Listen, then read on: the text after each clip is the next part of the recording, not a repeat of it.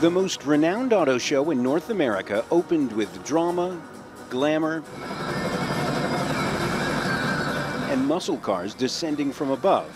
Automakers rolled out buzzworthy new models, including Cadillac's XT6 Utility, Kia's Telluride, and Ford's Shelby Mustang GT500, the fastest street-legal Ford on the road. There were concept cars that might one day hit the road, like the Infiniti QX Inspiration and the Lexus LC Convertible. But the mood among the automakers at the 2019 North American International Auto Show in Detroit is somewhat somber. Global auto sales, which boomed from 2010 to 2016, have slowed. GM is closing plants, Ford is partnering with VW to make its cars in Europe, and sales in China have plummeted amid a U.S. trade war. Perhaps a contraction in the overall number of vehicles that they sell, but they're shifting their production process toward producing more trucks and less sedans. And while some automakers brought the drama, there are fewer of them here this year. BMW, Mercedes, Volvo, Porsche, Jaguar, and Land Rover are all skipping the event this year, opting to reveal new models online or at their own events instead.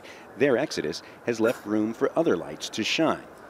And the winner is the Genesis G70. This may be known as the year when Korean cars really came into their own. Hyundai's Kona won Utility of the Year, and this is the Car of the Year, the G70 by Genesis.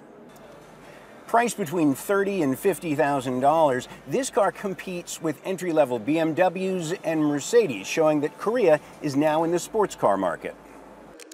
The North American Truck of the Year is the Ram 1500. As sedan sales slow and U.S. manufacturers retool to make electric and autonomous cars, sport utility and truck sales remain strong, including Fiat Chrysler's massive Ram 1500, the truck of the year. We're very happy with the performance that we had in 2018. And now with this new pickup truck here, this new heavy duty, we're looking for even better things in 2019.